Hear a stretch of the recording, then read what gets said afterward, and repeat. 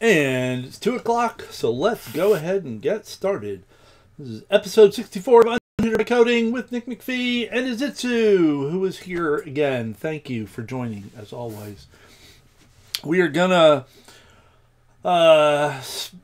kick back into Advent of Code fun. We're gonna do day 2, the exercise from day 2, which is rock, paper, scissors, plus some other odds and ends. And so we'll be doing that. So what's the problem? And we'll be doing all this in Rust, yada, yada, yada. So the elves are doing rock, paper, scissors to decide whose tent gets to be closest to the snack storage, right? You know, so we have story. And it's the standard rock, paper, scissors. So rock beats scissors, scissors cuts paper, paper covers rock. And there's this elf gives you an encrypted strategy guide, which is your input.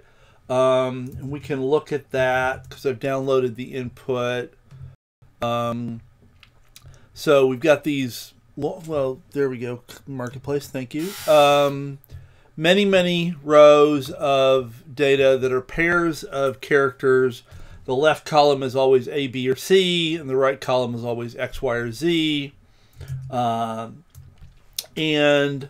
the first is what your opponent is going to do. So if your opponent, if there's an A in the first column, your opponent's going to play rock. B, they're going to play paper. C for scissors. Then they say the second column is, and then they disappear, because that's the kind of thing that happens when you write puzzles. Convenient plot device. And presumably the second column is what you should do. Now we could just compute that. If we know they played rock, we should always play paper if we want to maximize our score. But they don't want you to win every time, because winning every time would be suspicious. So what they've done is they've given you the second column that is what you should do. And the intent is that if you follow the suggestions in the second column, you'll win, but you won't necessarily look suspicious in doing so. And the winner of the tournament is the player with the highest score. Your total score is the sum of your scores for each round. The score for a single round is it's a little weird. It's the score for the shape you selected. So you get 1 point for playing rock, 2 for playing paper, and 3 for playing scissors. So this is, you know, not part of the standard rock, paper, scissors. It's not a scoring. You just win or lose. So here you get a score for what you play, plus the score for the outcome of the round. 0 if you lost, 3 if it was a draw, and 6 if you won. So you could lose and still get 3 points by playing scissors. So you get 0 for losing, but you get 3 points for playing scissors, which is, you know, only 1 less than if you drew with rock. And if you played 3 for scissors and you got a draw, you'd have a total of 6, which again is only 1 less than winning with rock. So that's somewhat odd scoring. Whatever, you know, we don't really care. We're just here to solve the problem. So we're going to assume that the second column is what we're supposed to play, and we're supposed to compute our total score if everything goes exactly according to the strategy guide. So that's our deal. So we need to loop over all these games, and for each game we need to compute our score, which is going to be the sum of what we played and the sum of the outcome of the game. Okay? So I copied over a bit of day 1. So I've got my mate Clippy yell at me a lot. Standard FS, because we're going to need to read the file and the input file name. And then I figured we'd probably want some kind of enum for rock, paper, scissors. And I took advantage of the fact that we can assign values to enums to go ahead and assign the values that are described in the problem statement. So where'd that go? Yeah, rock is 1, 2 is paper is 2, and scissors is 3. So I went ahead and assigned 1, 2, and 3 there. So we can do things like cast scissors to be a U8, and we should get 3. And we can see that actually happen. And lo and behold, we get that scissors is indeed 3. So we can do that casting to turn decisions into values if we want. Well, hello, Agafa. I haven't seen you in a while. Wonderful to see you back.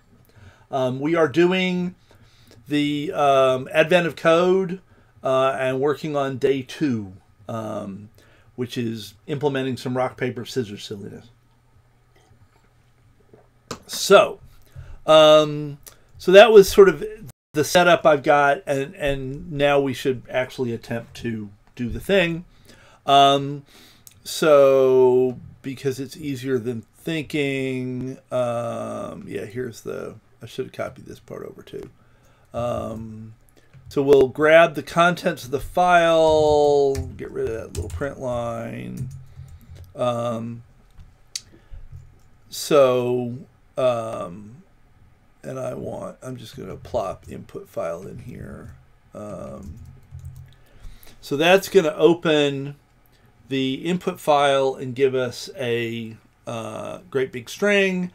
And at some point, there probably is an argument for not reading the entire file into a string. The file's big enough here that, you know, really we should, what are we looking at? We're looking at 2,500 lines.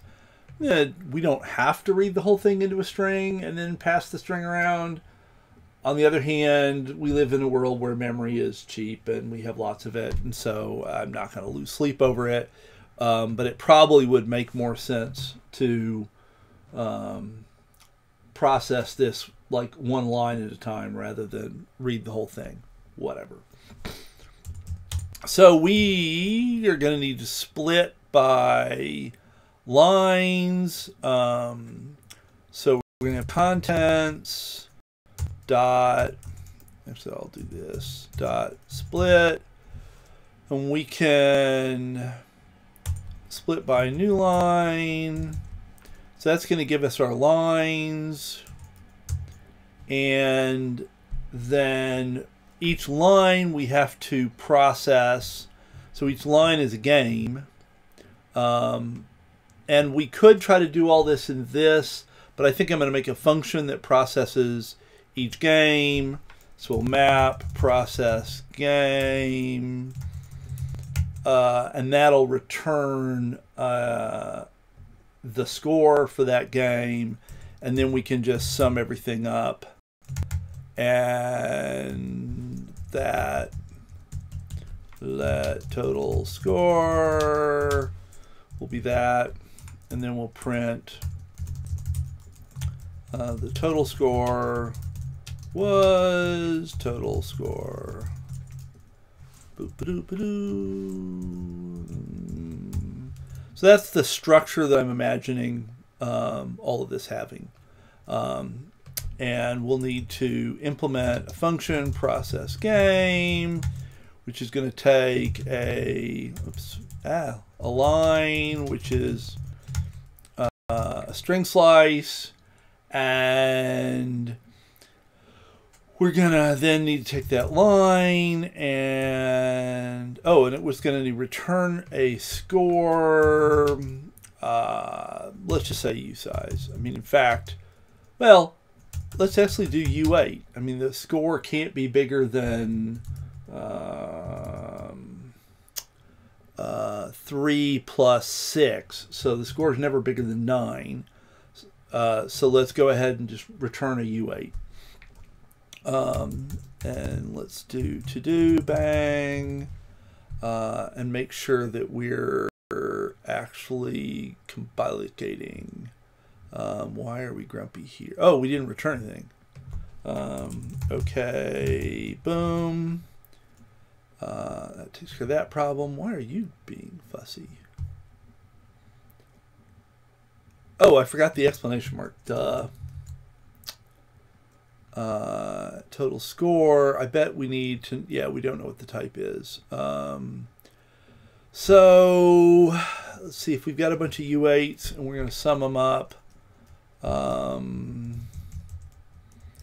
The sum can't be a U8.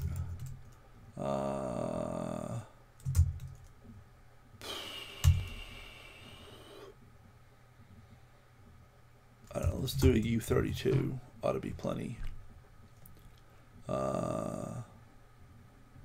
And why are we being crabby? Oh, we can't sum up U8s to get U32s because it doesn't know how to convert. So, foo. Well, let's just make that U32 and then that problem will go away. Okay. So everything compiles. Yay! And that's all we care about is compiling, right? And that was a joke. So, we really have done an awful lot of it. We just need to process the game. So, we need to parse the line into two parts. So dot, well, that would be a little silly. Split on white space. And then we want to map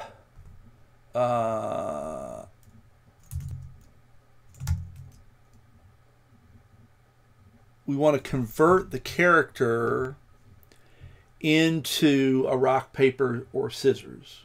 So we want to have some function that maps rock, paper, those characters into this enum. And so we could actually have a from trait that does that.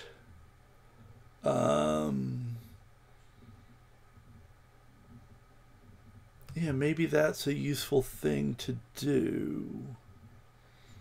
Now, what I'm not clear on, so we would say impl from char for RPS, and then that will require adding the from method. And now here we can map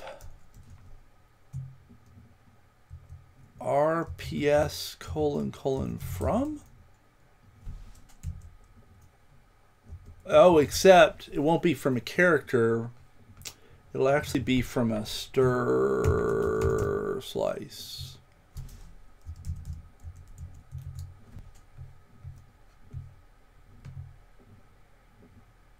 And then, so that would give us vectors of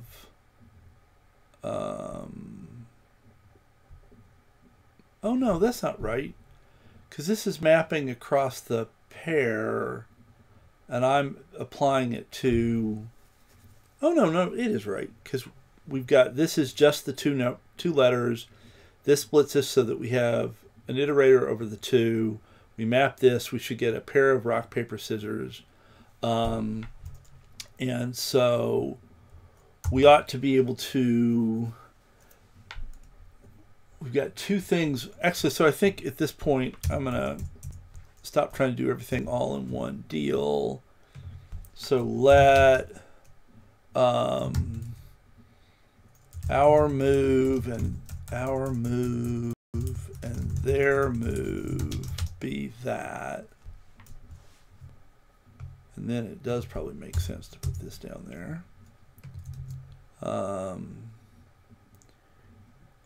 And This is grumpy Y. Oh, because I put this there.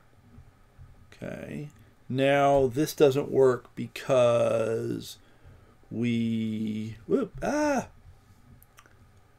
get this is giving us back an iterator thing, and we can't just turn that into a pair with some sort of pattern matching or something. So we could say parts, and then we could say let our move be parts.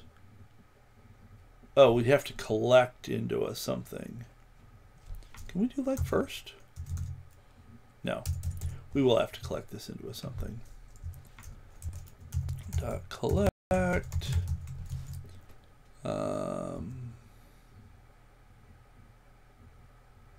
And we could do that and let their move be parts 1. And it doesn't like this because it doesn't know the type. So we need to explicitly collect that into something. We'll say back RPS. Yep, there we go. And why is this grumpy? Oh. So do I want to copy? Do I care? I don't think I care. So I think I could just say that. I don't think there's any reason to take ownership that I can think of. So now the score then is going to be the score of our move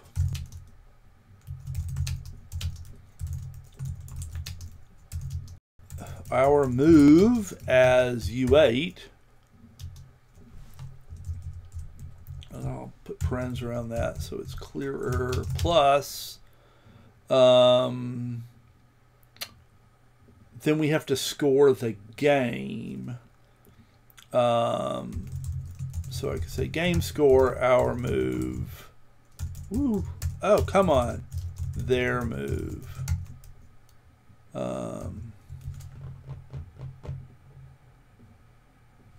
And then now I wonder, do I want game score to be a floating function, or do I want it to be a trait of rock, paper, scissors? So it would be like our move dot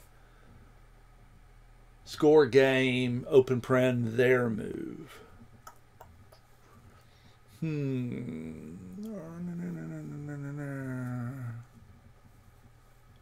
Actually, let's make it a trait. Let's do our move dot game score their move. And now game score doesn't exist, so we have to impl that. Impl RPS. Let's say, oh, we probably want this to be a U32 anyway. So FN game score reference to self, reference to their move is a reference to an RPS, and it returns a U32 to do bang bloop. Okay. And then why are you grumpy? That's because that's a reference, so we have to do something like that.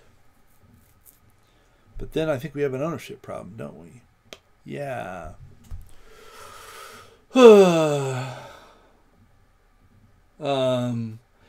yeah, so I mean it is slow, so I'm Wagafa's comment about trying to actually, you know, write a decent piece of code.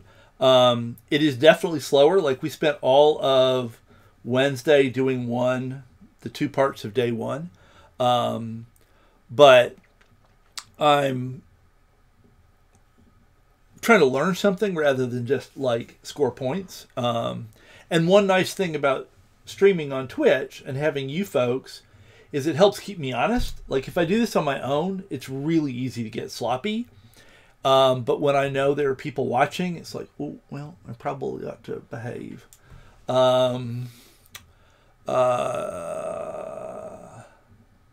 Oh, I see. And then Izitsu's saying instead of collect, we could do next and unwrap. Sure. That makes more sense. So that goes like that. And then our move becomes parts.next.unwrap. And I'm not going to like the unwrap. I mean, since part of the point is having anyhow in here is to not have unwrap. So we'll want to undo that and have this return a result type instead. Oh, so no, this isn't a vec. In fact, I probably don't need to say what the type is and just let it be. Here we go. Yeah. Oh, and that made those RPSs instead of... Oh, interesting. I hadn't actually thought about next was going to give us the actual value, not a pointer to the value. When we collected and used the square brackets, we get references into the slice. But when we use the iterator, we get the actual value. So it makes this whole sharing business go away. That's kind of nifty. That is kind of nifty.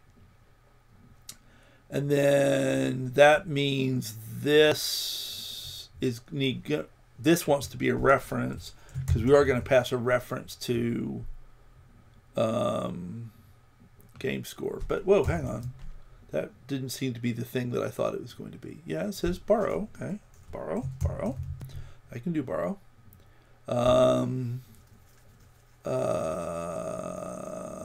But it doesn't like having me borrow here. Why should it care?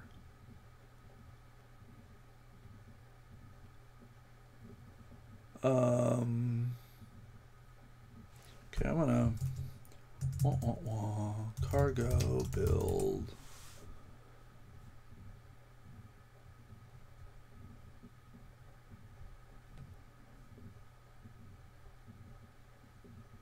Mutable? We're not muting nothing.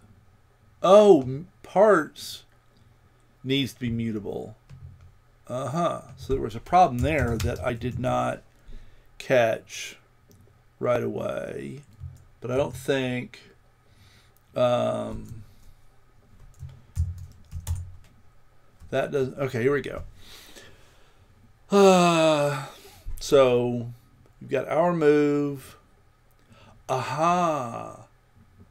Got it. I see now. And that is your comment, Izitsu, is where I hadn't noticed that we had our move here and here. I was focused on the their move part, and that's what was getting me messed up. So we have, this takes ownership. This moves the value here, converting it to E32, so it's not available there anymore. Since this doesn't change it and we don't need it anymore after the call, Izitsu is suggesting swapping the order of the addition, and that will allow us to use our move here and then do the casting. Alternatively, we could switch the order of the arguments to game score, although that would probably be bad. I think you would tend to want to think of the first as being your move and the second as being their move. And if you swap them, I would certainly get hopelessly confused. So I think swapping the order of the addition probably makes more sense. We could also copy or clone something to make that problem go away, but let's just roll with this for now. Awesome. And then Azitsu also suggested making this FromStr because it just turned into FromStr. I had initially been thinking I would be converting from a character, but I'd have to like extract the character from the string, and who wants to do that? So we can just do FromStr, and then our from method becomes from_stir, and it takes a &stir. So we would, this becomes from_stir, and that blur is not happy. Not alterate. Oh, it probably returns a result type. Is that true? What? Oh, we're in impl. That's totally not helpful.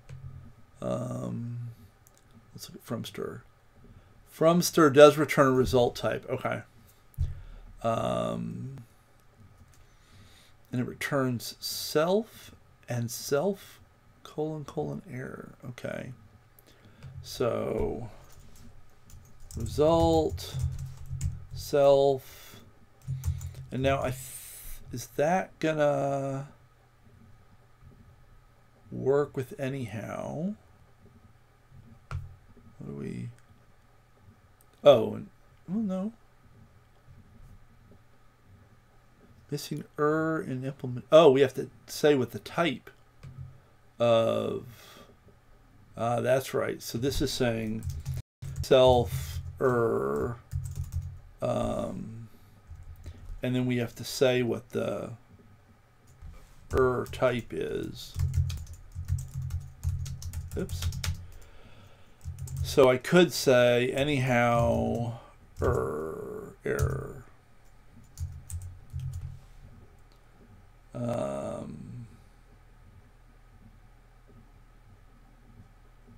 And then because this is anyhow error, I can go back to here because that's just another way of writing anyhow error is the error type. Yes. Nice. Okay, that's cool. Yay, team. And now we have grumpiness. Oh, this has now got to be FromStr. And that's now a result type. So we have to deal with the fact that either or both of the parts could be results. And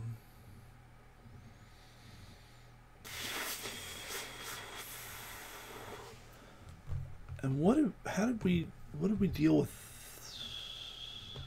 So we collected into results and then question marked yesterday or Wednesday. I mean, we could always presumably unwrap twice, right? That's going to be gross. Yeah, so unwrapping twice works, but isn't very pretty.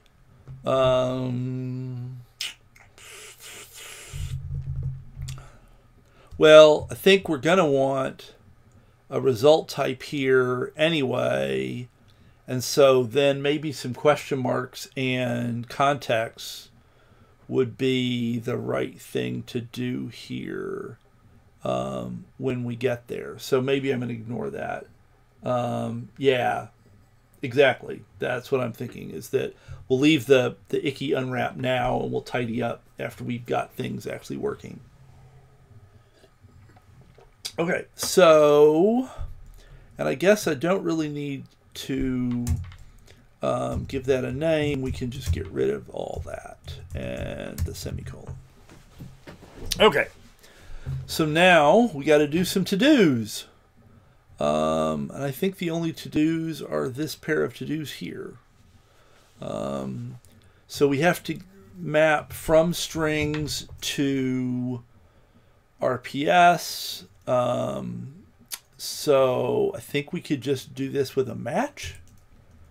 Match C, and we could say A is RPS rock,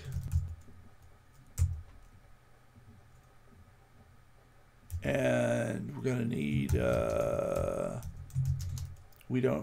something bad happens, so that's going to be like bail, illegal character for rock, paper, scissors. So something like that. Oh, and this can't be RPS rock. This has to be okay, RPS rock. Whoa. That did not work. Oh, that's because I've got this here, right? Okay. Yeah, so that, whoops, no, still not happy. Oh, I need 2 colons because I can't type. Wah, wah, wah. So something like that. Now, there is a way to have 2 things here, I thought. But now I don't remember what that looks like. Rust match. Rust by example. Try that. Oh, vertical bar. Bingo. So I could say A or X should be rock. Oh, look at that, it worked. B or Y should be okay, RPS. Paper, C or Z should be okay, RPS. Scissors.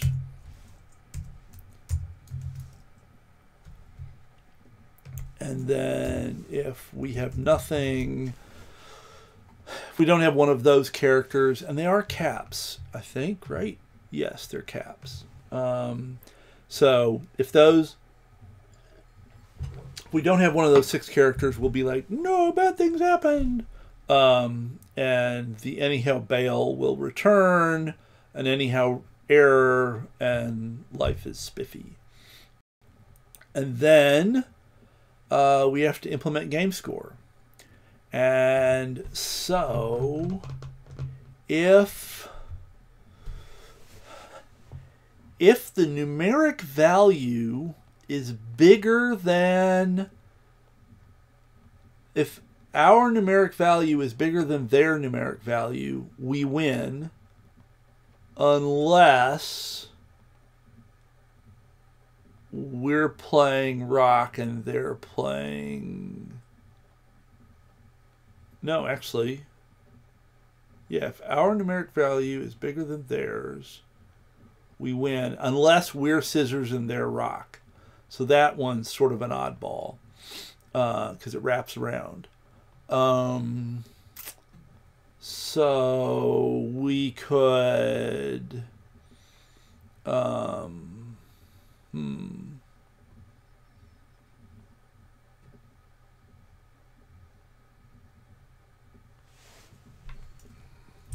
Let we win be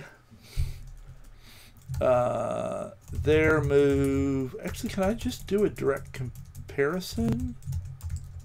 Oh, actually, I ought to be able to implement a comparison trait, and then I would just be able to say like self greater than their move. And we just need to impl partial ORed. So if we impl partial ord, then we could just use that. So let's do that. Impl partial ord for RPS. Oh, I wonder if we can derive that. No, we can't, because we have to put in the oddball wraparound.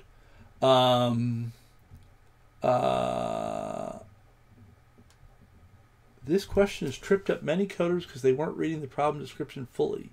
Not sure if it's tripped you up yet, though. Now, hello, Ikapor. Is implementing partial ord legal? Legal in what sense? I mean, as long as we get it right. I mean, my idea is, we know rock defeats scissors, so in some sense rock is greater than scissors, scissors is greater than paper, and paper is greater than rock.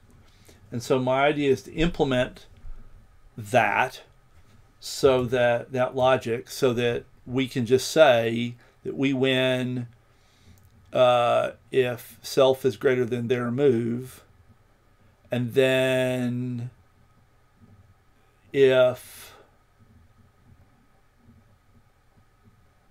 we win, then we get 6 points. If we tie, we get 3 points.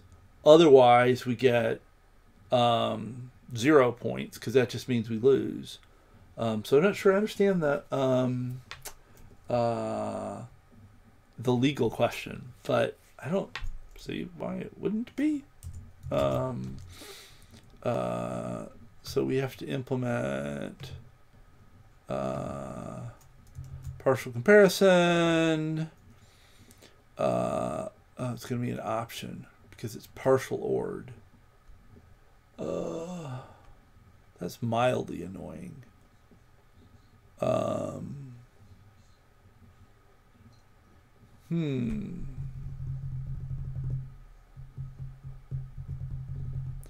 Then I don't remember, what does this do? Because that's not going to return an option. And an ordering is, we have less, equal, or greater, which is actually what we want. We'd like less, equal, or greater, because then we just match off of that. Oh, that's actually kind of nice. So, okay, let's try to make that happen. So,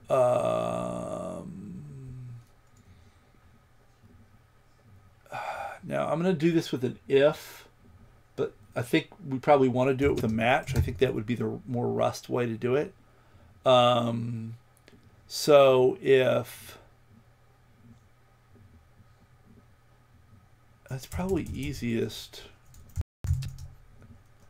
Our val is self as U8. Let their val is other as U8. If our val is greater than their val, or oops, I didn't want that. I wanted, actually I just want it right up here. If our val is greater than their val, or our val is rock, RPS, oh no, I guess self, rock, and their val is self, scissors. So if either of those things are true, then our result is some ordering colon greater, boom. Else if our val equal their val, then some ordering equal, else some ordering less.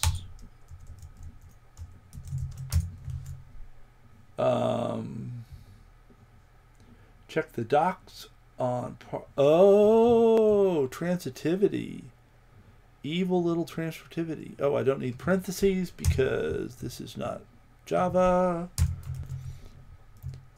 And that will apply here. So yes, let's go look at partial ord's discussion of transitivity. Make sure that there's not something Rust partial ord. An expectation. Yeah, so I see what you're saying. If there's going to be, yeah. So the comparison has to satisfy transitivity, and ours doesn't because we have the loop. So we can't actually use partial order. Very cool observation. Thank you, Izitsu. I had not thought about that. But yeah. Now, odds are, in our limited use of it, it would not have gotten us in trouble. I suspect that, you know, it would be a problem if you did something like sorting, because how would you sort rock, papers, and scissors? Because you have an infinite loop, basically. You have a cycle in the graph, the ordering graph. We're not doing anything that fancy, so possible we would have gotten away with it, but still probably not a good idea. So we're not really implementing partial ord. And I assume we can't implement ord for exactly the same reason. Ord must also, yeah, ord assumes transitivity as well, which is not surprising. So we can't impl partial ord. We really just need some function in RPS that's like we win. So we don't want the impl, and we'll want to change the name. Boom. So we could say like we win.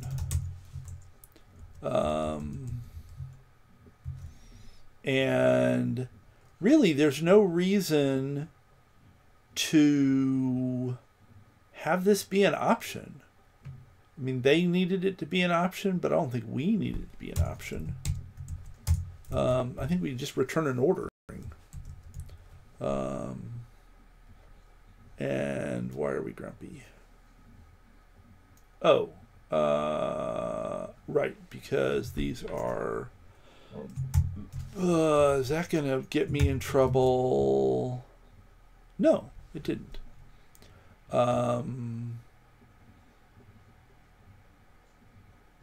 Oh, I said our val. Right. Actually, we don't need the... We want self and other here. But we don't implement eq. But I bet we ought to be able to derive eq or partial eq. I assume that enums can derive partial eq, he says, hoping. And this would be self.wewin their move.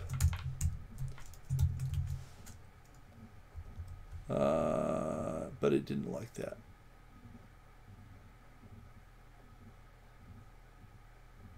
Oh, we need eq and partial eq. Hold it. Wait a minute.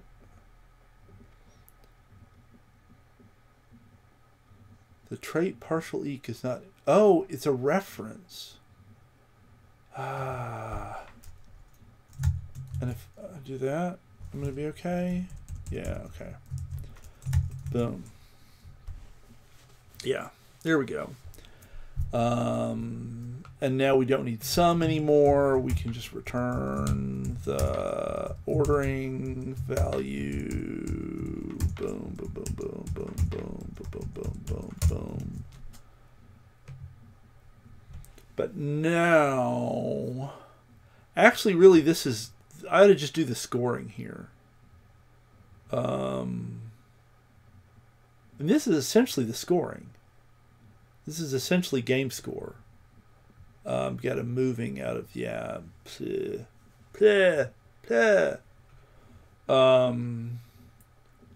So really, this ought to just be game score. And instead of returning ordering, I just ought to return the values in question. So if we win, we get 6 points. If it's a tie, we get 3. If we lose, we get 0. This goes away. We still have this. Oh, why do we only have it once? Oh, because the name changed.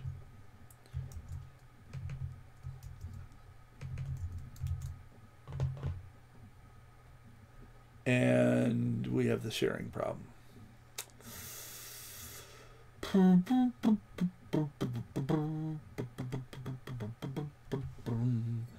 Well, we could make this clonable.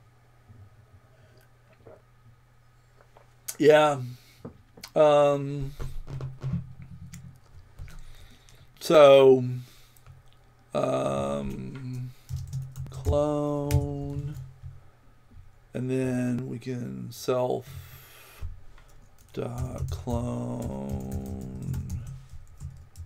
and .clone, and I think my stars are going to be in the wrong place now.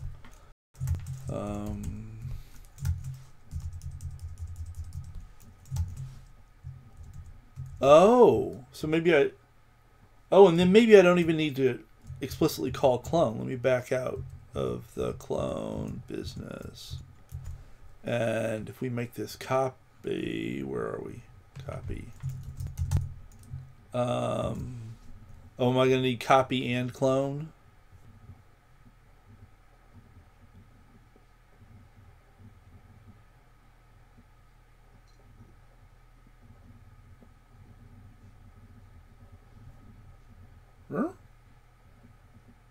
That's not a helpful message. Oh, derive copy. Oh no, I said copy. All right, I get it. It's saying clone and copy, which is exactly what you said, and I just lost track of where I was. Now it copies it when it needs to, and everything's great. Okay. Cool. So we have our enum, and we can parse from strings into it. We can compute the game score. Oh, this if, presumably we ought to be able to do this with a match. I don't know if that would be considered better.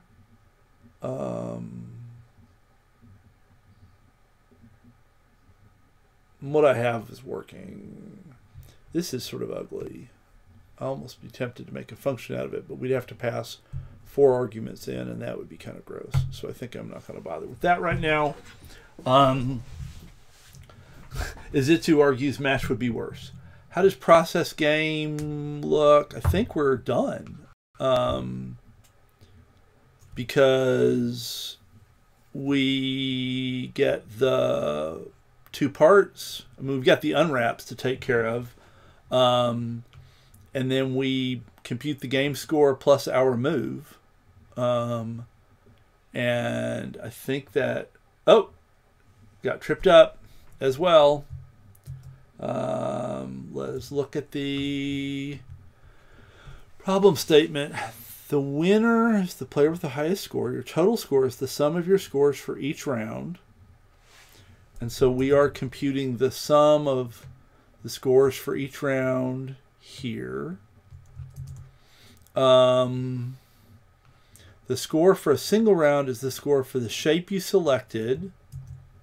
And that should be this part here. No. Plus the score for the outcome of the round. 0 if you lost, 3 if it was a draw, and 6 if you won. Which should have been this part here, I thought. Whose scores for each round? Read the second paragraph. Since you can't be sure if the elf, if you were to follow the strategy guide. Oh, duh. Yes, I totally see it. I reversed the two pieces. The first column is their move, and the second column is my move. And I wrote everything as if it was the other way around. Yeah, so right here, that needs to be their move, and this needs to be our move. Well done. Thank you for saving me the trouble of Sigh. Thank you for the catch. Greatly appreciated. So, now it might work. Cargo run day 2. Do. Whoa, we died somewhere. Line 64, we tried calling unwrap on a nun. Line 64, one of these did not work. And that has to have been, see, so parts dot next returns an option. So I think that's got to be the none, because this is going to be unwrapping a result type. So we must have gotten nothing from next somewhere.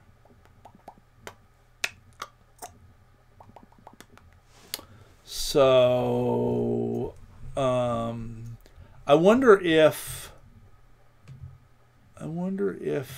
I end up with a blank line down here, and that's what's messing it up. I'm curious. Haha, that seemed to be the problem.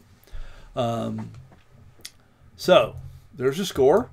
I don't know if it's right, but they'll tell us. So we're going to pop this puppy in. Boom, ba-doom, ba-doom, submit. That's not the right answer. Our answer is too high.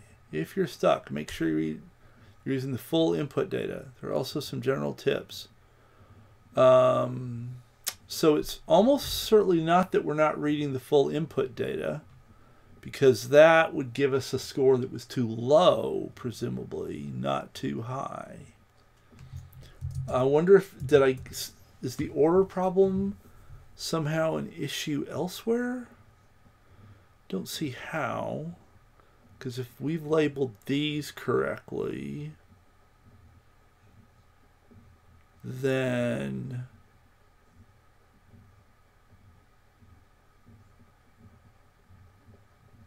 this should be right. Now,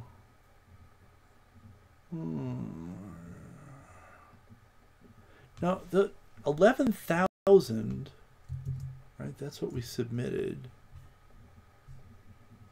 Oh, I guess I could have gotten that here. 11,000. And there are 2,500. Yeah, so that's plausible.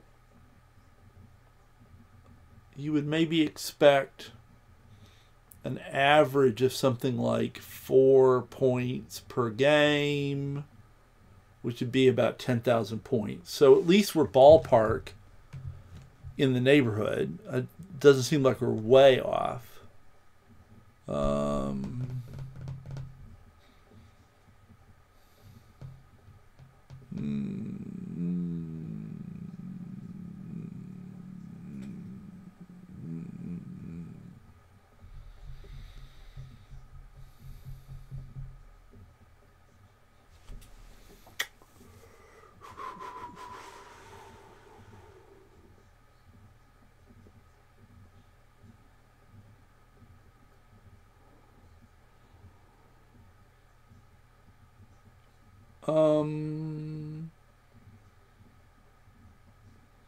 No, their move would be what we would get by calling next. Said we were too high. Let me confirm that, but I'm pretty sure it said we were too high. Yeah, your answer is too high. So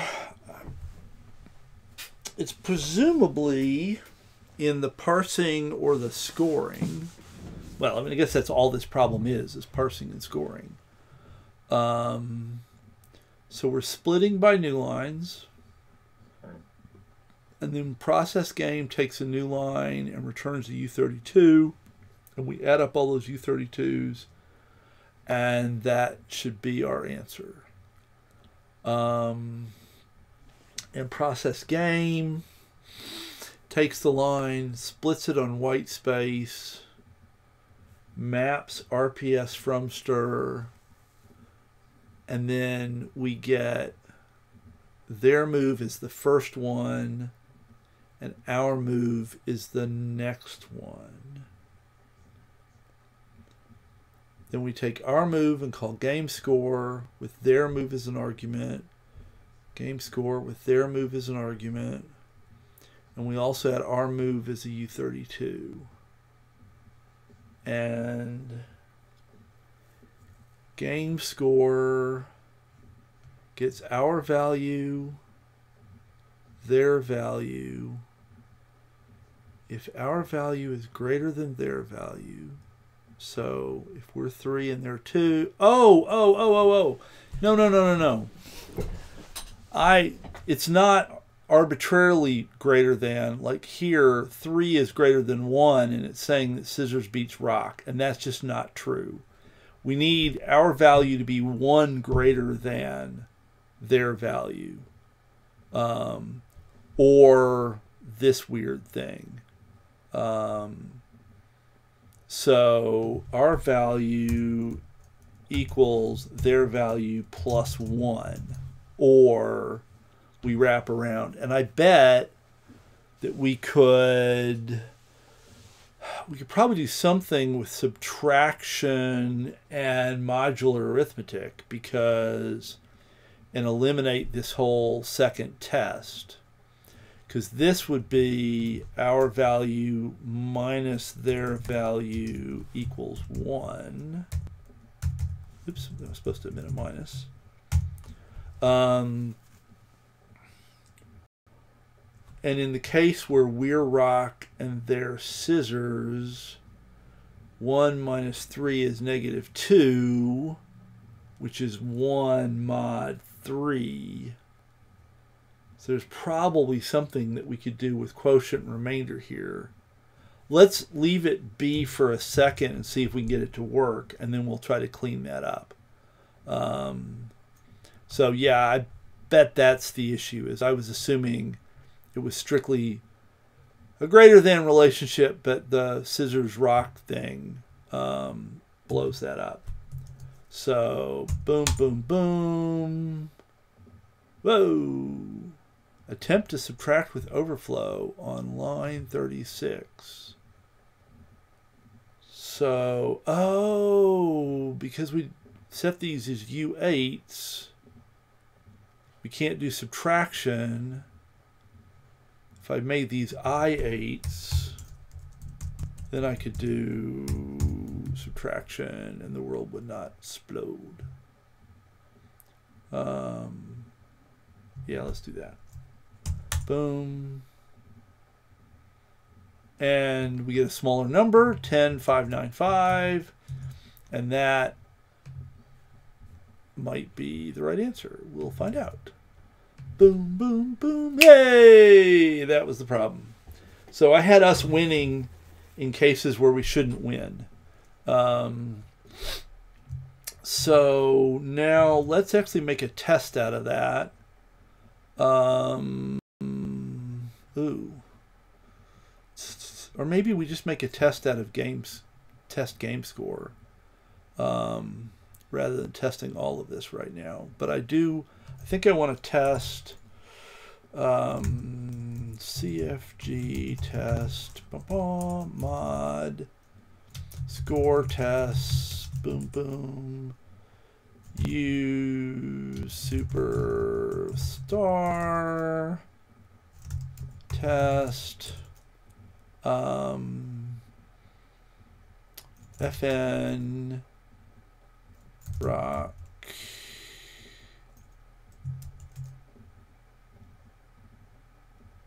oh, do I want to do all of these? That sounds gross. Well, let's do rock scissors.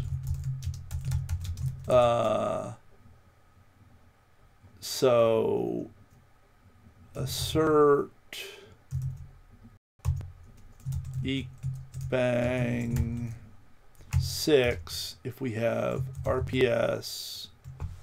Actually, we could say we play rock. Let's just do that.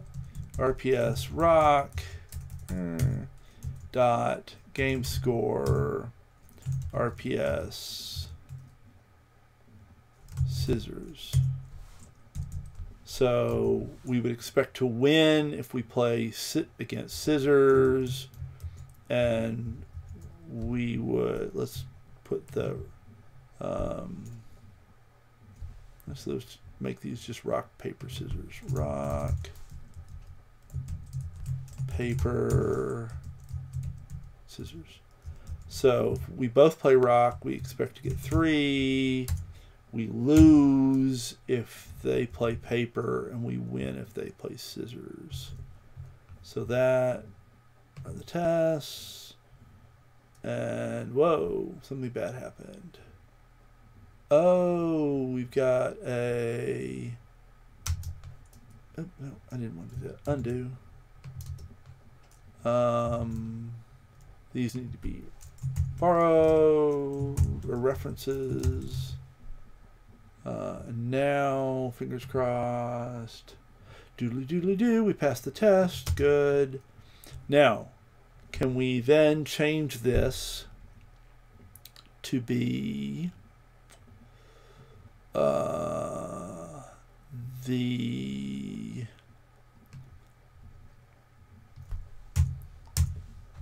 quotient or something of that difference? Rust quotient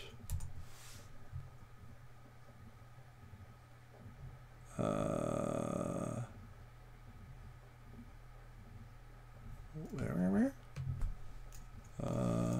remainder rem, the remainder operator.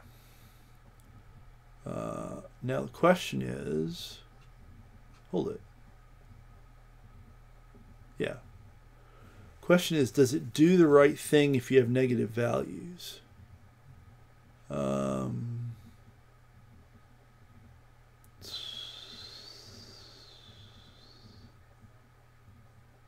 When this is in split slice, this doesn't seem right.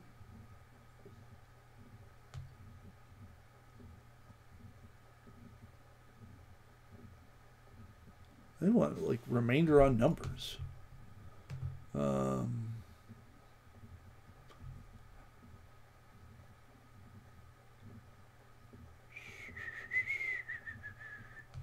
Rust modulo. Try that.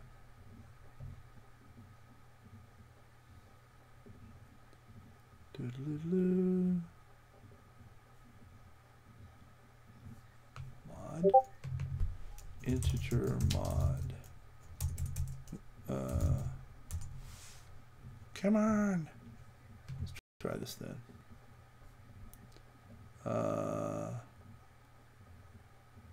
That's pretty old. I don't. I'd like something a little newer.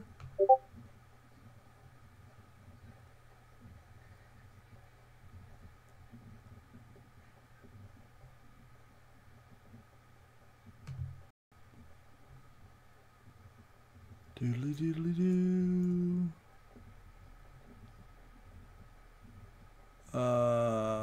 Okay, so this is where I was concerned if we're not careful.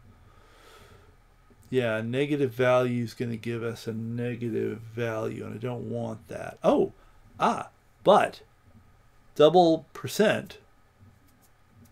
Is that actually a thing? Oh, no, this is an RFC, so I don't know if this is a thing.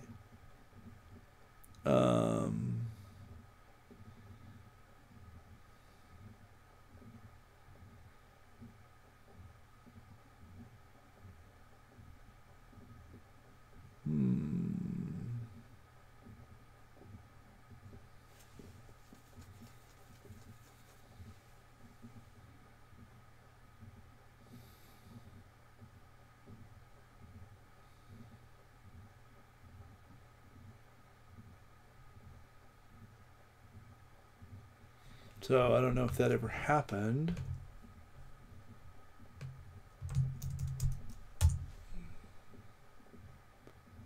Operators and symbols. Possibly useful? Nope. Double percent never happened. Arithmetic remainder.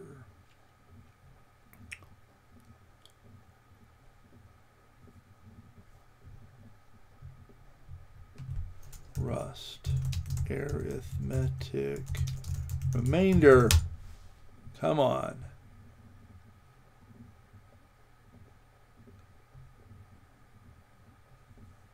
Would. It's a lot more futzing than I would have expected. Modulus. And that totally doesn't tell me what how the negatives get handled. Oh.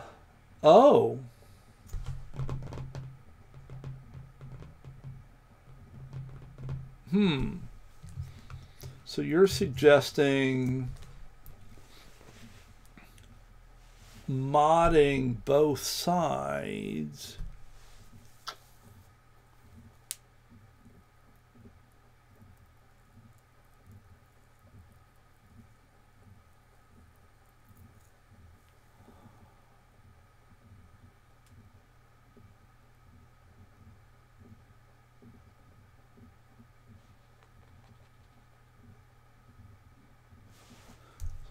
So, okay, so if I do this, oops, I'm going to need a pair of prints here. The concern, oh, actually, what if we Rust Playground?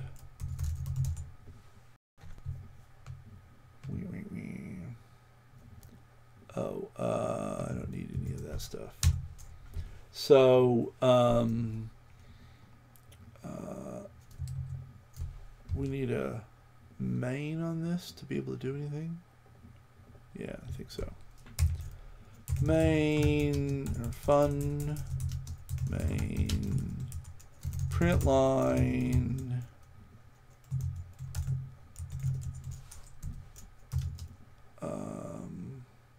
-1 mod 3. Oh, I didn't want to save that. What am I doing? Habit. So we get a -1.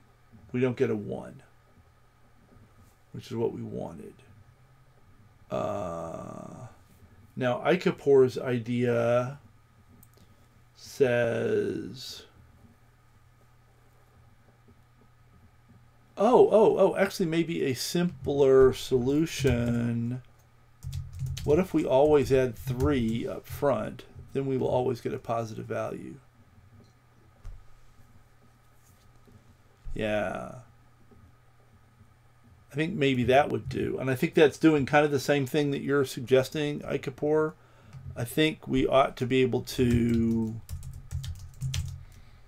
add 3.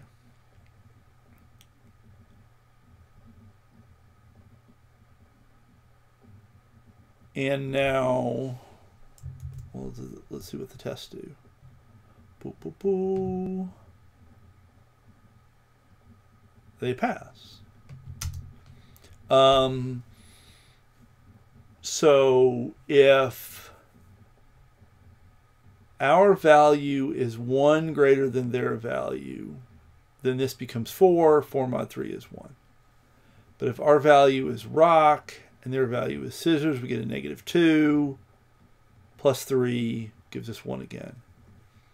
Anything else gives us not 1. So if we are rock and they are paper, then we get a -1. Plus 3 is 2. 2 mod 3 is 2. So I think that actually gets us where we want to go. Is we just add the size of the value being modded by,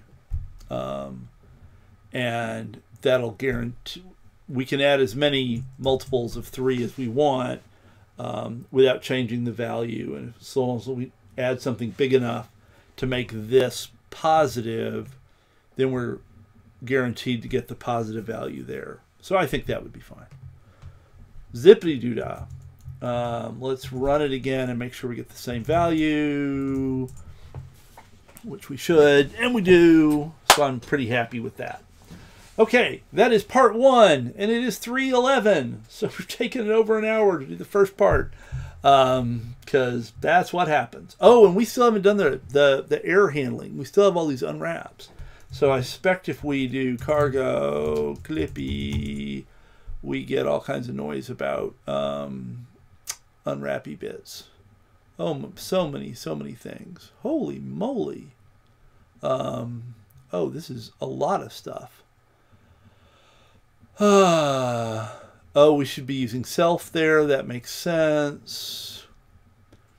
This could be a constant function.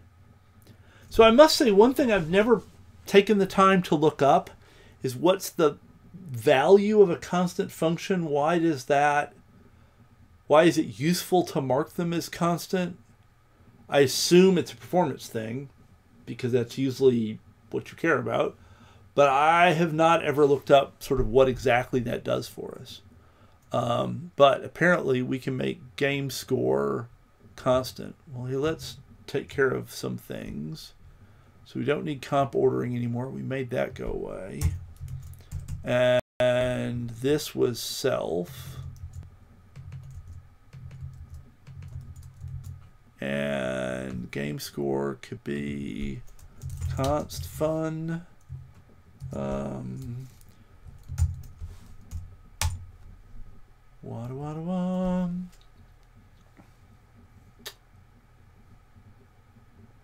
Oh, so we could pass by value. Since it's a 1 byte, we don't need. Oh, what? This is the game score. So since we're passing a single byte, passing a reference is going to be multi-bytes, and we could just get away with this. And since we've implemented copy, in fact, I bet we could do that as well. And do we still do the same? Whoa, hey, we've got a problem. Oh, when we call game score, we reference them. Dum-ba-dum, bum-ba-dum, bum-ba-dum. And we still have a problem. 79. Oh, that's where we actually call it to do actual work.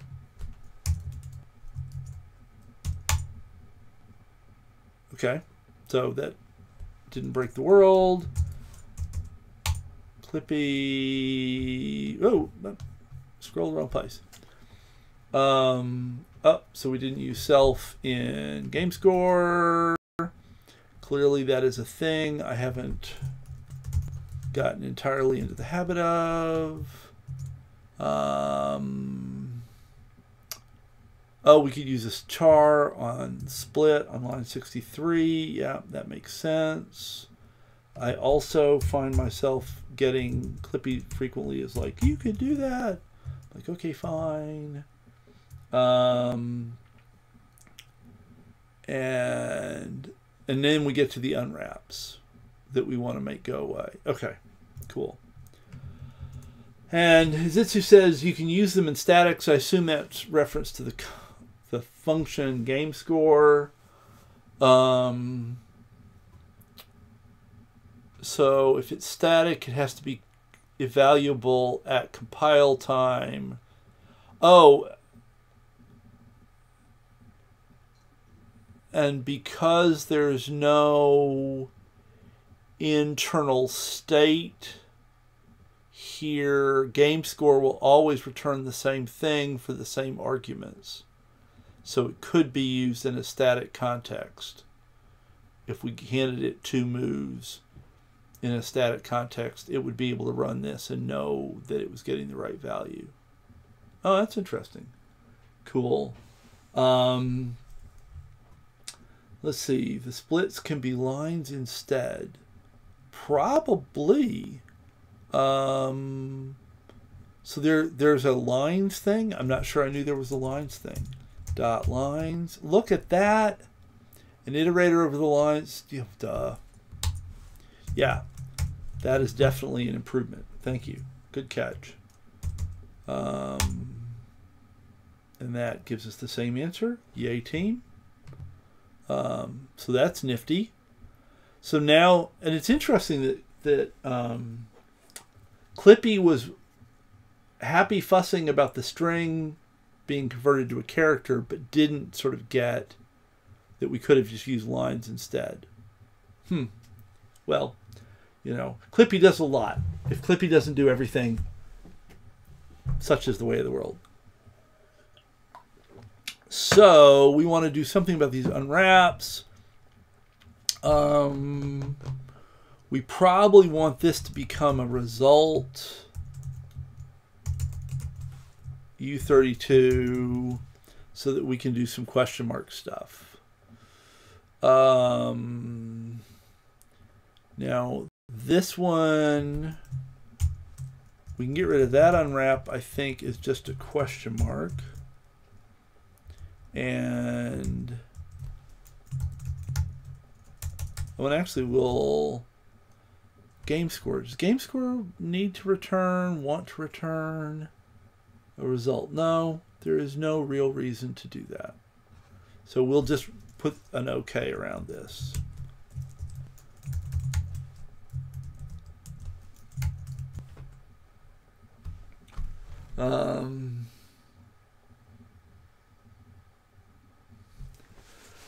So I could pour ass. References are 8 bytes on x64. Are they really? 8 bytes. Yes, yes. To get better performance passing copies of the data if it is less than 64. I don't know. I was arguably kind of blindly following what Clippy said. But, I mean, a reference is almost never... So, they're using 8 bits, 1 byte, for this enum because there's only the 3 fields. So they can get away with 1 byte. And there is no system in the universe that's using 1 byte address space, right? Because that would only give you the ability to address 256 bytes. And that's, you know, we haven't had machines with that kind of address space since people were building things out of vacuum tubes. So the address size is, in any realistic universe, going to be a lot bigger than 1 byte. I mean, you probably, an address space of 32 bits is the most, I mean, as small as you're probably ever going to see realistically these days. And even that would be pretty rare. So, and that, then you're passing 1 byte instead of 4. So I guess, I mean, it might be interesting to do a benchmarking thing and see what the performance if there's even a measurable performance difference between passing self and reference to self there. I have no idea. I'll make a note. I don't know if I'll ever get around to it, but it's an interesting question. Benchmark passing self i.e. an 8-bit value instead of reference to self, i.e. a 64-bit value. Does it really make a difference? Clippy seemed to think so, but it would be interesting to see what the actual impact is.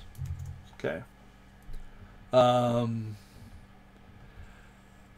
Well, and one thing that that confuses me, that I'm at least uncertain about is, you know, in a lot of systems, everything is done in full words anyway. Anything of consequence is done in full words anyway. And like the stack frame elements, I could imagine needing to be full words so that even if we're passing a byte, the stack frame slot that's being used for that value might easily be a full word, which is the same as a reference. And so what has it bought us? So I'm a little uncertain about that as well.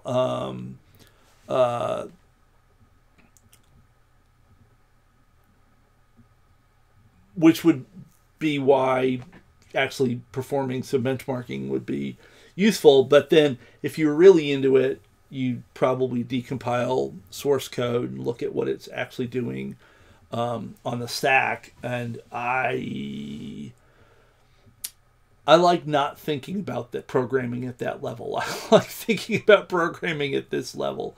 Do things for me. Magic will occur. That makes me happy. So, but I would be interested in the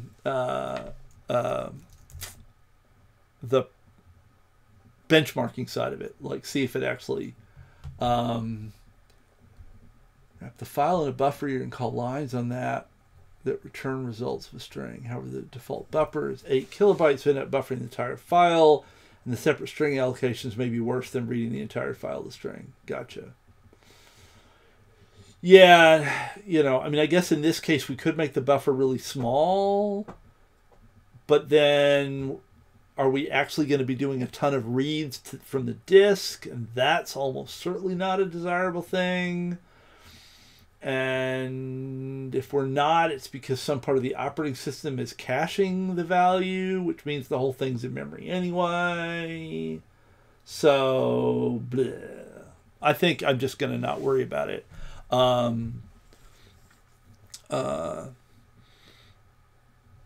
think we're fine.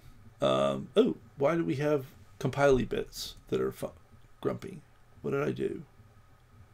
What did I do? I didn't think I changed anything. Wah, wah, wah.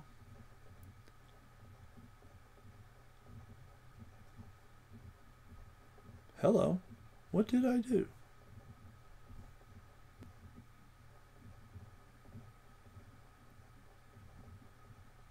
That's weird.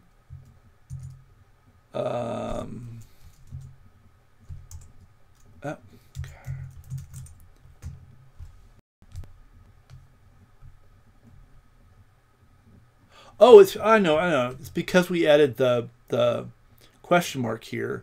So this is now a result, and that means these are results, and we can't sum. Oh no, but we can sum results, can't we? I thought that we could say, oh, but it wouldn't be a .u32. It would be a result U32. And then we can say question mark on that. Gotcha. Okay. So that still runs, says the same thing. And then, so then we've got these unwraps, which we could, one way to deal with that would be to attach a context, because then we can question mark them. And then do we get 2 question marks in a row? That's sort of weird. So if I say dot context,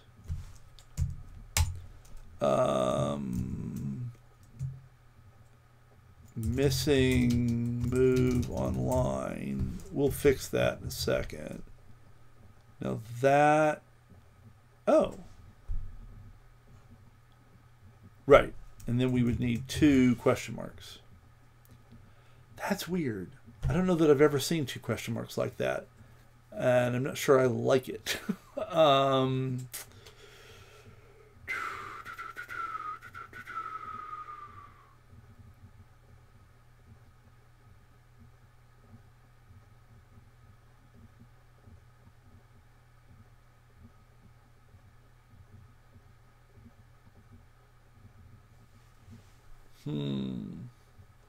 Oh, you know, I bet I could put a context here. No, because I can't put a question mark in there because that's in the lambda that's being passed into the map. So I can't put a question mark inside there and have it come out here.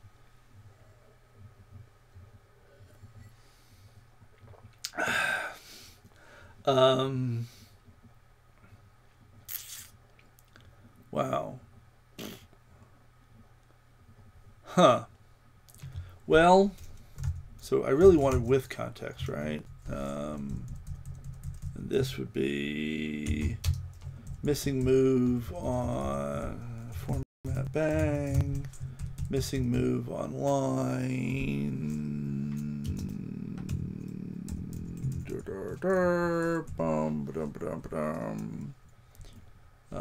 Actually, I should just be able to put a line in here, right?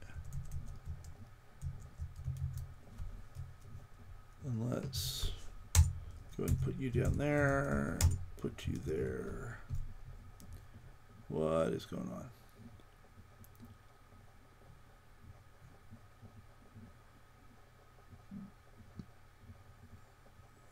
With context. Yeah. Oh, I'm missing a close paren. That's my problem. So that's kind of icky, but now one could argue that I should have a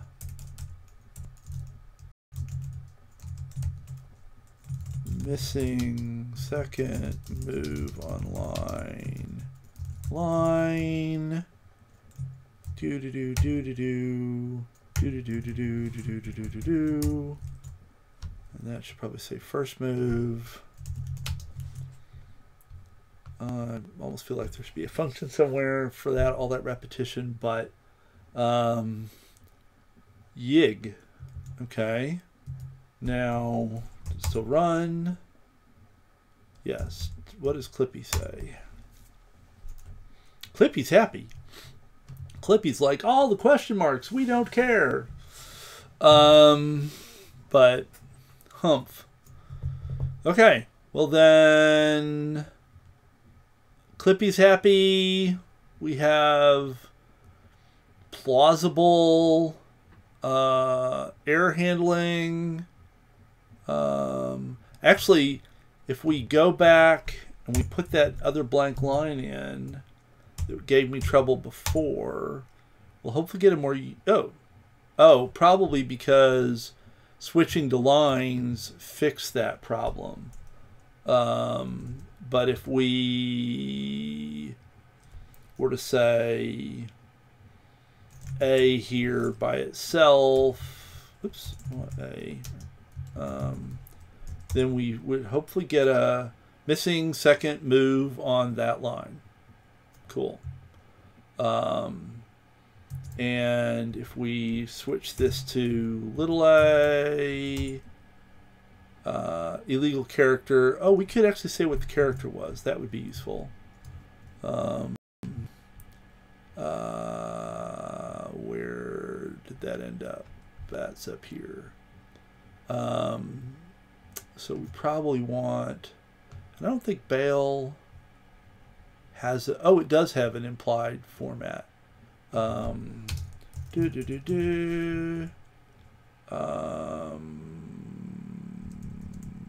I should just be able to put C in there. And we should get illegal character A for rock, paper, scissors. Cool.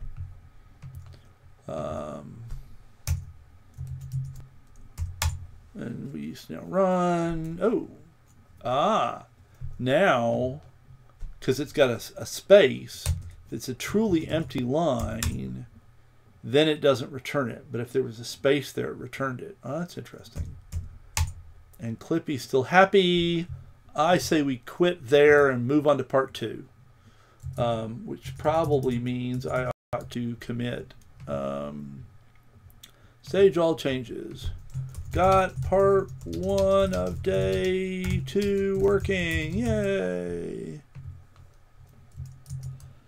So, what is the other part? The other part is the second column says how the round needs to end. X means you need to lose. Y means you need to end the round in a draw. And Z means you need to win. Oh. Well, that's kind of annoying.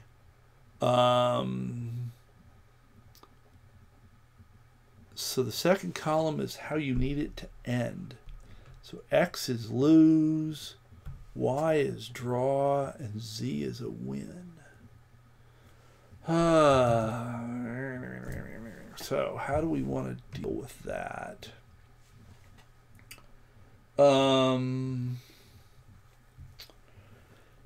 So the parsing's got to change. Do we want a whole nother enum for win, lose, and draw? And then we could have a function that, given the outcome and their move, we could compute our move. Do we need to compute? Yeah, we need to compute our move because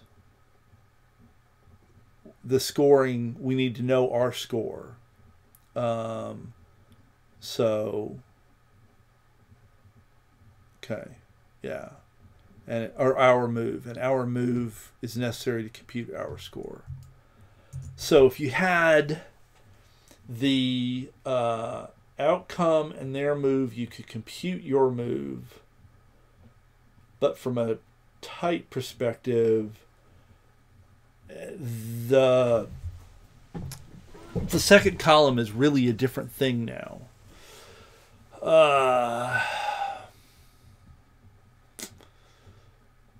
And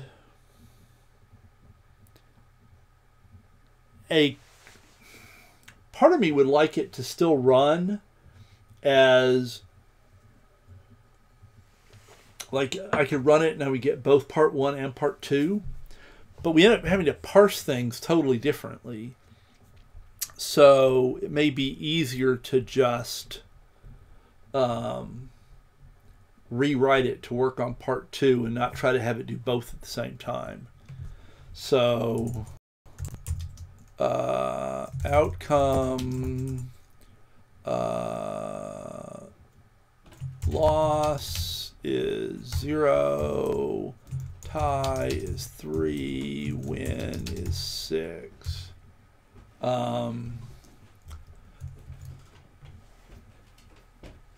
And when we, assuming we can get to the end here today, or when we get to the end, I would love to hear sort of about what differences there are between sort of what you did and what we end up doing.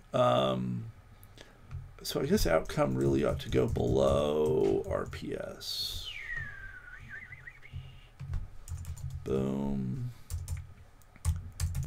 And now X, Y, and Z go away.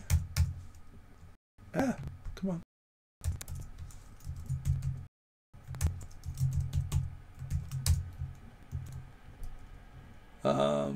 Oh, what language were you using? I'm out of curiosity.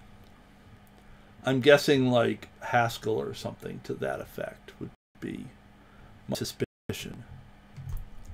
Ah, yes. So it would look totally differently.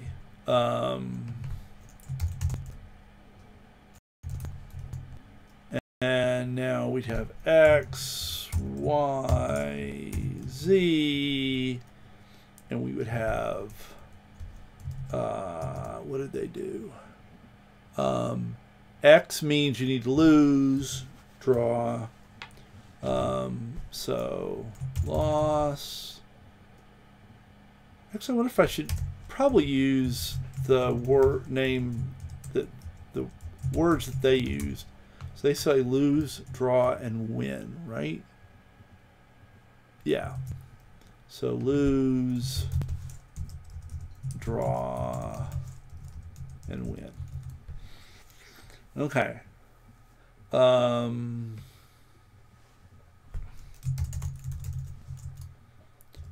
And then we'll have that as our parsing. And then we're going to need to know for a given outcome and a given opponent move, we're going to have to compute our move. And that could go in either one of these, but I think there's 2 instances of RPS and only 1 instance of outcome. So I think I'll put it here. Our move, which takes self, which is their move. Actually, I'm going to call it their move. Oh, it probably does it have? It probably has to be called self. And outcome, and return to self. I'll make a note to myself.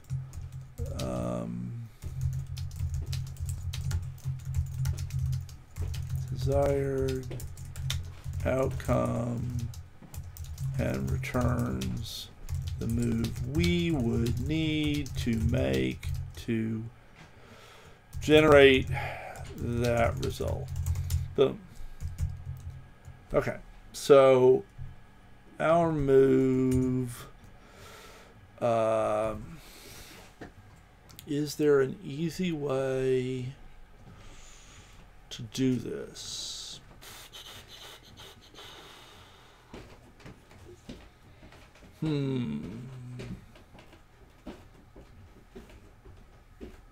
If outcome is a win, we want to subtract 1 from their move. Yeah. Yeah, I guess we only have 3 cases.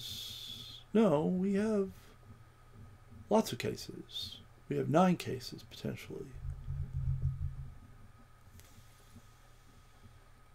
And that's where I'm thinking if outcome is win, we essentially want to subtract. No, we want to add 1 to their move. But we got to deal with the wrapping around problem. If outcome is loss, we want to subtract 1, but again, deal with the wrapping problem. And if outcome is draw, then we return the same thing. So maybe a match on that.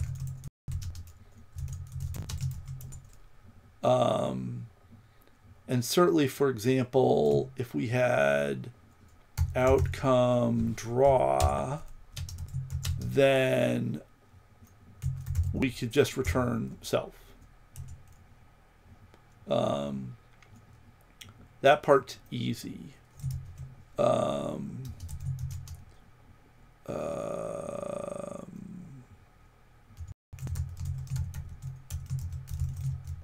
Just oh, actually, I probably could just do it. Put it to do here, right? So that part's simple. If the outcome is win,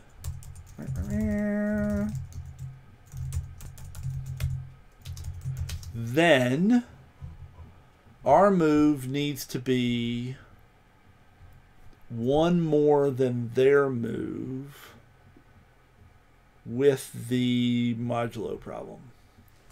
So 1 plus self mod 3, that'll totally not be the right type. So this we can't add because we need this to be as mu8. And this isn't the right type because it's not an RPS. Can we go this way? Didn't like that. Non-primitive cast can only be done with primitive types. So you would do an inner match here.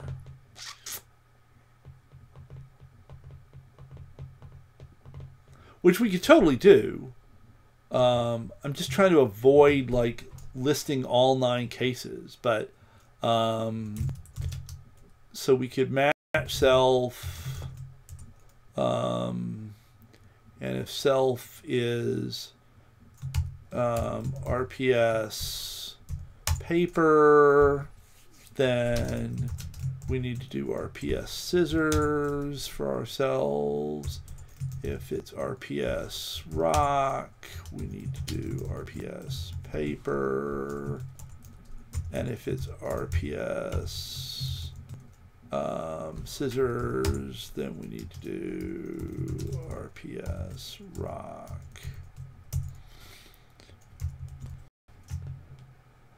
So, that works. And then we do the same thing again. Oh. Or just match on a tuple. Yeah, that would be another possibility, is list all the tuples. I actually kind of prefer this to the tuples here. Not by a lot, but I think... what happened there? Wow. Outcome. So we lose.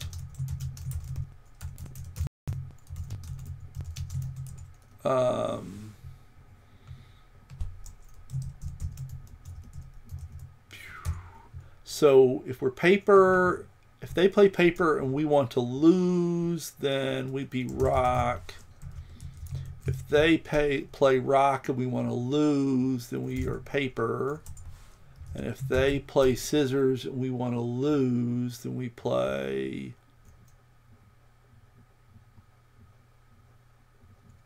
No. If they play rock and we want to lose, then we play scissors. And if they play scissors and we want to lose, we play paper. Because, yeah, okay. So, paper cuts. Oh, rock squashes paper. Scissors. No, but these are our moves. And these are their moves. Right?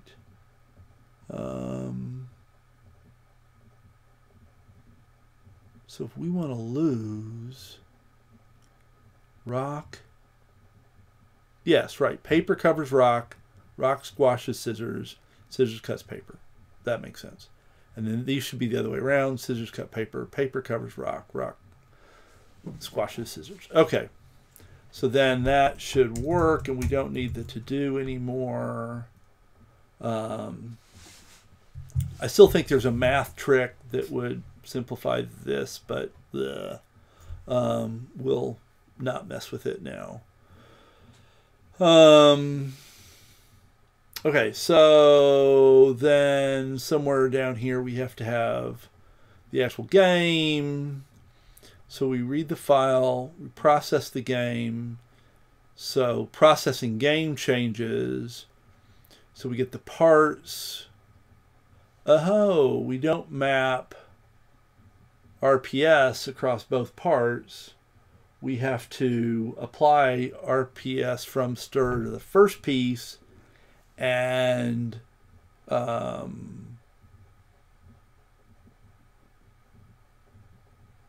yeah. So really this I think goes away. And here we say next dot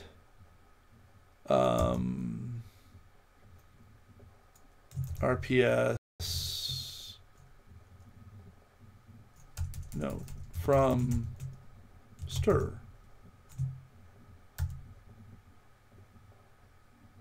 No, that's not going to work because it's not a. The from thing takes an argument. It's not a self. Yeah, so we actually would have a from around that.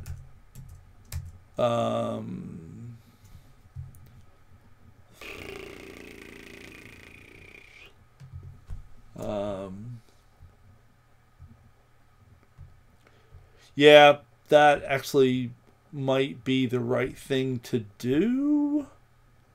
I mean, we could let their move stir is parts dot next dot, and then we would steal the with context here. You know,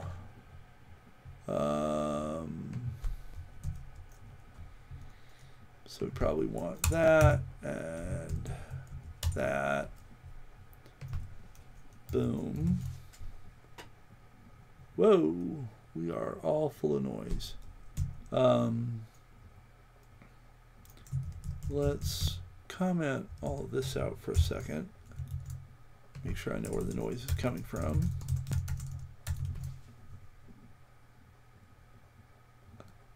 Where are you? I am missing a close paren. Okay, so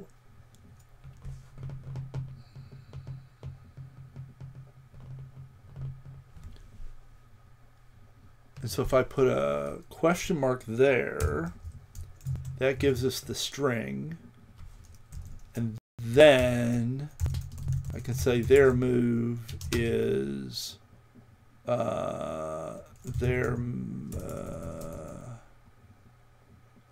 RPS from stir their move stir, and then question mark that, and I get an RPS.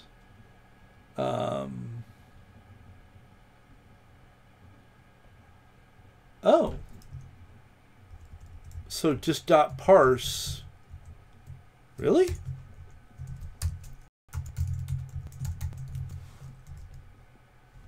Rar?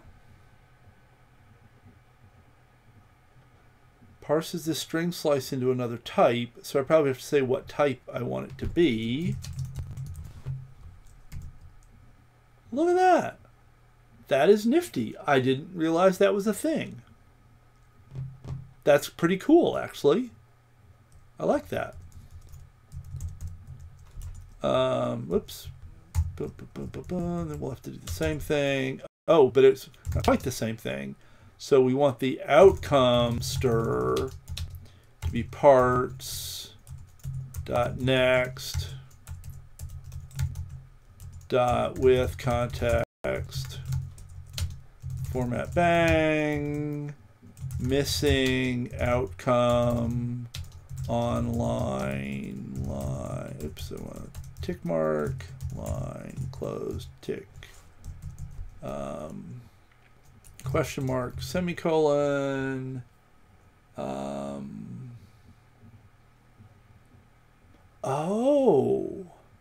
Oh, much nicer. Yes, yes, yes.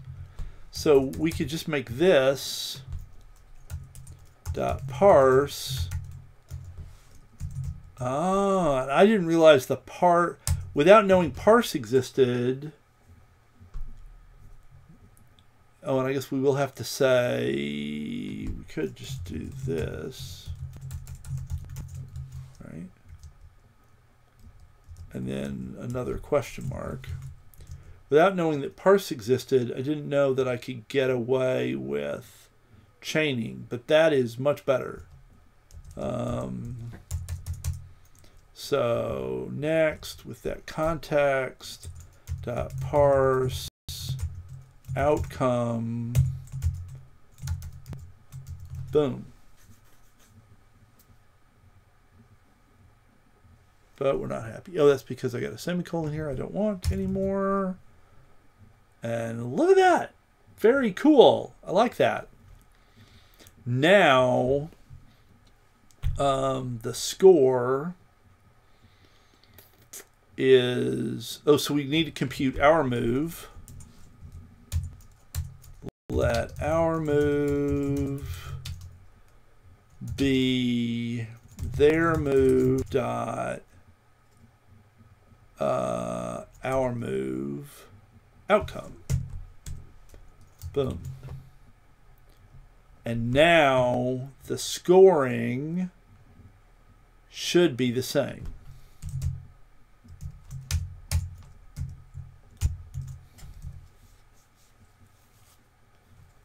Yeah. Okay. And that all seems to compile. I do like that we're now processing errors kind of one at a time in a more sensible way, I think. And I'm quite sure that Wagafa's Haskell solution is like 4 lines long and much fancier than this. Still not thrilled about that. Well, let's see if this works. I think that we're hopefully in the neighborhood. Actually, yeah, let's run it. See if it works. 9541. Okay. Gonna work. Submit. Hey, we got the right answer. And we have 8 minutes left. That's very exciting. So let's actually run Clippy and see if Clippy's grumpy. Oh, Clippy is grumpy. Oh, Clippy's very grumpy. So our move could be constant. Now it wants us to have a reference? Really? Oh, and we've got RPS everywhere when we should have self. Okay. Yeah.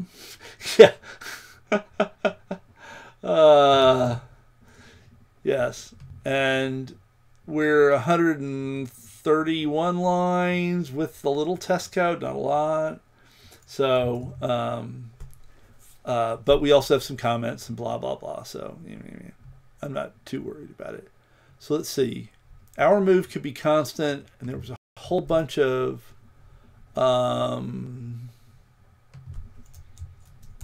in our move, there's a whole lot of opportunities for self action.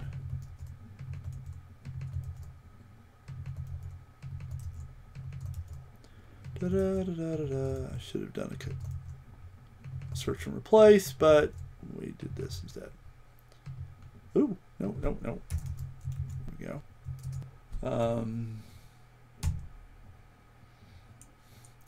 Yes, you can't really take Python as easily and make it one line.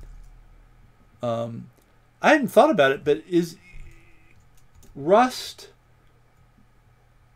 returns are never significant in Rust, so you could just take every Rust program and make it one line, one long, miserable, terrible line out of it, I think. I don't recommend. So why does it want a reference there when that was exactly what we weren't doing? And now that'll break right here. Oh, because we didn't derive copy on outcome. Maybe.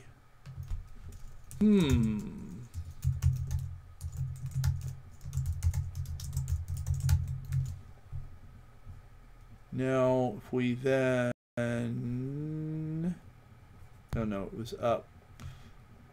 If we make that go away and that go away, what does Clippy say? Clippy's happy. Interesting. So if we derive copy, then Clippy's happy with us just passing these things around. But if we don't derive copy, it wants to have a reference. Huh. Interesting.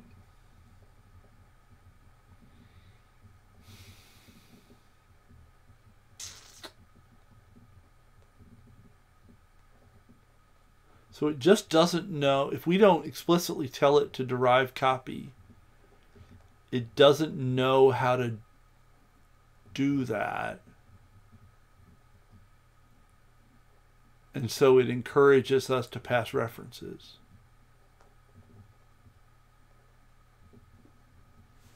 And since we call their move here, or their move.our move here, we can pass a reference here because we never refer to outcome later on. So we can give ownership of outcome to the our move function because we don't need it again. If we did need it again, we'd have a problem. And then we would have gotten into needing to derive copy. But since we don't ever use it again, it didn't come up. Interesting. Interesting. I'm going to make a note about that because if we don't derive copy clone, then Clippy recommends passing a reference to our move up above.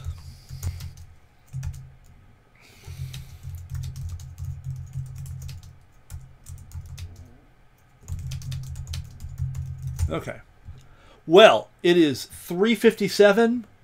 We've done another day. So at this rate, we're doing a day per session.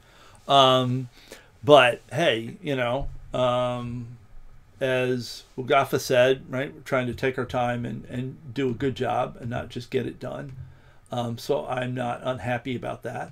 But it does mean this will probably take, well, 25 sessions. So that's 12 weeks. Thanks, Lemon. Appreciate it. Nice to see you here. So yeah, at this rate, we'll be doing this into the summer. But that's fine. It'll be awesome. We'll have a wonderful time. So, okay, I'm going to call that quits. And you're awesome human beings. Thank you very much. Oh, that's good to know. I haven't actually been through them, so I don't know how much harder they get. So maybe this is like, at this rate, it'll take us until the beginning of the next advent of code. But once classes start in August, my ability to stream 8 hours a week is going to go right through the window. So I'm not sure how far we'll get either, but we will try. We'll see what we can do.